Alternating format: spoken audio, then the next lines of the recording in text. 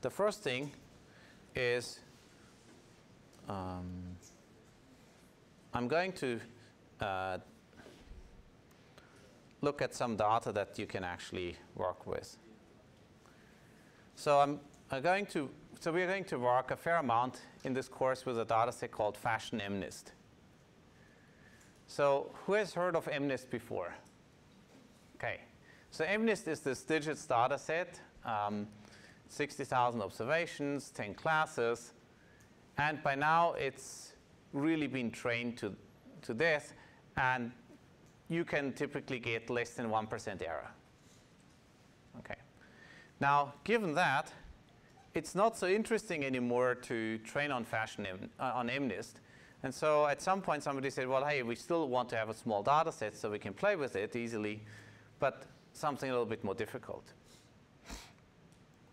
And so some guys at Zalando decided that it would be a good idea to use clothes for that. And so they designed this thing called Fashion MNIST. The good thing is there's actually oops. Okay, let's ignore that for now.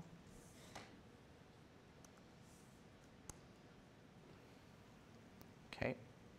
And so we're just going to download this data set. And the first thing it'll do is it'll actually go out and download it from S3. Okay. Let's hope we're on the network. Yes, we are. At some point, it'll get this done. And then, okay, so I'm obviously not going to be able to show you this until it's done downloading. If you were to look at the size of it, well, you know, the training and the test set are 60,000 and 10,000 each.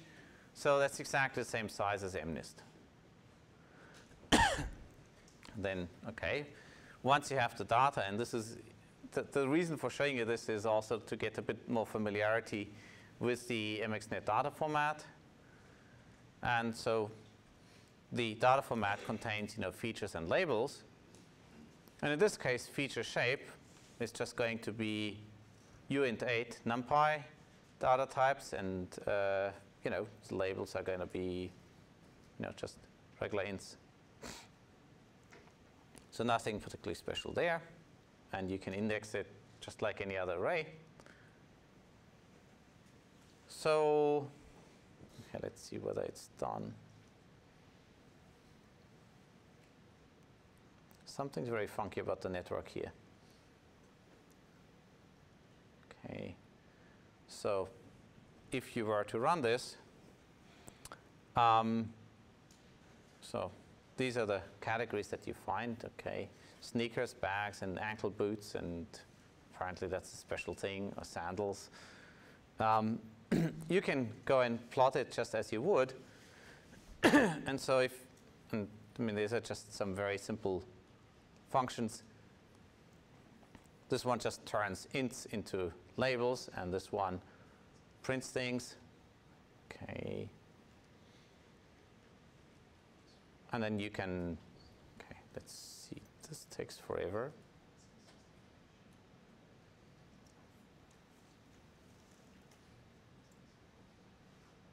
I have no idea why it's taking so long.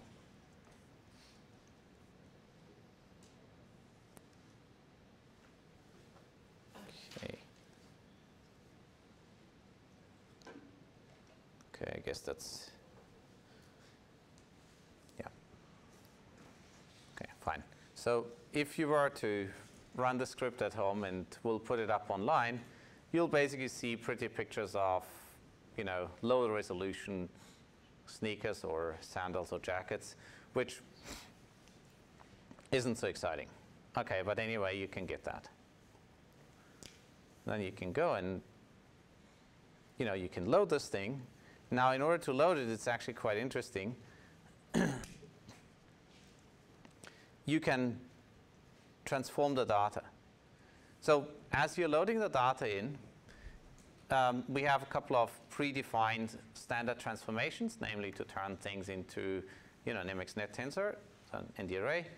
And then you use these or at the point when you import the data. Now, this is nice because you can, for instance, have transformers which, crop the data, distort it, renormalize it, downsample it, upsample it, perform a lot of other tricks.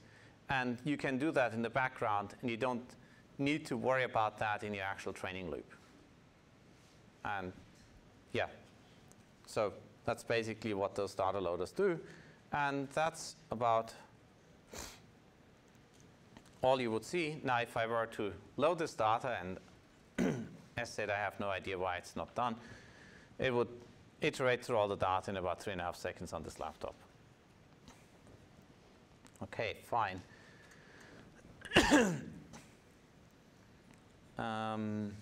This puts me at a slight problem, because I need this data to show you how to actually do regression.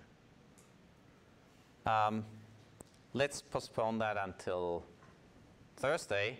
Instead of that, we're going to do a little bit of information theory. OK. So apologies for that.